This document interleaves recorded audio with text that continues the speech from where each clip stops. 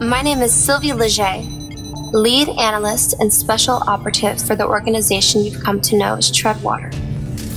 Everything you're about to see is highly confidential and is not to be shared nor discussed with anyone outside of this network.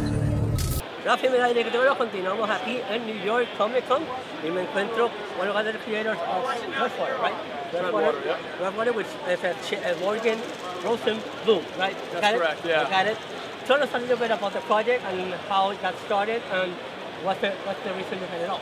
Oh, sure. Okay, so the project is called Treadwater. We refer to it as a transmedia franchise. Oh, look who's here. And pretty much it's a universal story, meaning that we didn't just put it into one medium. We started as a graphic novel. We then branched it into an interactive website. We have a video game. We have an augmented reality app. We have action figures, trading cards, cosplay. We wanted to create a universe, much like Marvel does and DC does. The only difference usually is that they have a lot more funding to do that. But what we realize is that we have a lot of friends and partners that work in different spaces: digital media, web design, flying stuff and things going on. And we decided, like, hey, let's make a piece of each of them, right? So we started with a graphic novel, then it just kind of blossomed from there. But it's a story, oddly enough, that was spawned when I was in high school with one of my best friends, my brother, and then one of my other best friends, right? So this was something that we've always had as a passion project. And then later in life, as many people do, they kind of get taken in the wrong direction, not so much the wrong direction, but something different than what they had planned on when they were kids. And I really decided that I wanted to pursue my passion again. And I did it as a passion project, and then I realized that the product was pretty cool, and people seemed to be responding really well to it. And I said, let's see if we can do this as a business and actually make it into something that's more than just a passion project. And now we have developed a pretty strong cult following of fans.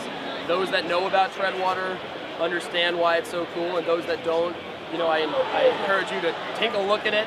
No, you just mentioned that you have a 3D built ecosystem because you started from a web series to a comic to a video game. I mean, you're basically in each industry with this product. What would be the next step? I would say TV is what we're going for. I mean, we've created every sort of little piece of everything. The only thing we really can't do, the most expensive thing, is TV. And it's not even just the most expensive. That's something that you're going to need Hollywood people and networks and stuff to do. And so, that's the next step. We're currently working on packaging something for it to be. I can't really talk about it too much right now, but that's the next step in the process. And people that haven't found out about Treadwater, where can they have more information? Sure. Well, I would say first thing first is the interactive website. The interactive website it's a hub for all the content, but it's also designed to be experiential. So we have live actors that play the characters from the graphic novel. They're in costume, in the outfits, they're in character, and they sort of pull you into the world as though it's real and it's going on now. So you've somehow stumbled upon their secret operative database and they found you and are now trying to recruit you to become an operative with them. But that only works if you go from a computer, not a mobile device. So it's treadwater.tv, so www.treadwater.tv. Go from a computer, you can go from your phone, but you get a different experience.